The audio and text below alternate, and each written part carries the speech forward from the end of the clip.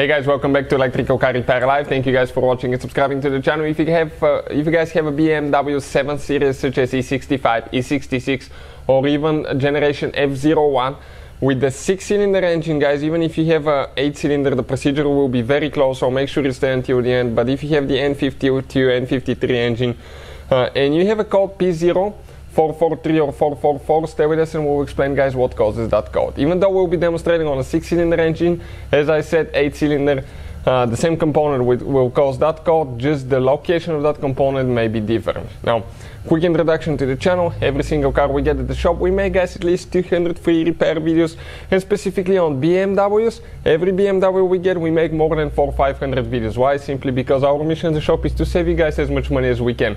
All we need in return, please subscribe to our channel and like the video, guys, so we can keep providing these free videos.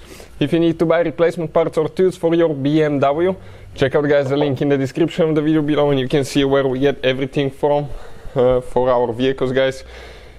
And usually parts are really affordable and fast shipping as well. So this is the N52, N53 engine, guys. Both of them, they have minimum differences. 6-cylinder straight 6. This is the device, guys, that causes your code P0443 P0444. Now, we'll have a special video how to test that device. You can check it out on the channel. We'll try to share the link in the description of the video below. But what this device does and what it's called a purge control valve solenoid. Purge control valve solenoid. Now, what's the function of that valve, guys?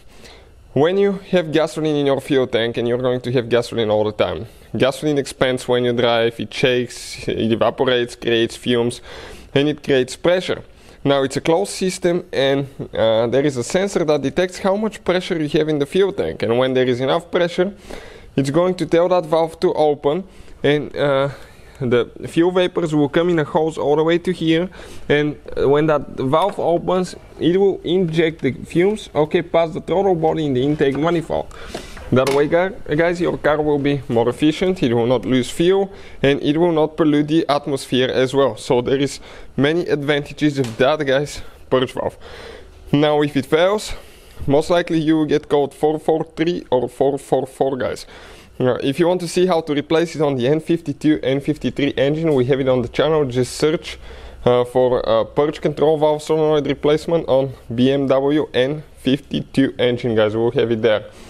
Also, we'll try to share the link in the description of the video below. As I said, guys, this is the device, and if you need to buy a new one, if yours proves to be bad, you can check out where we purchase our replacement parts from in the description of the video below. Thank you for watching, guys.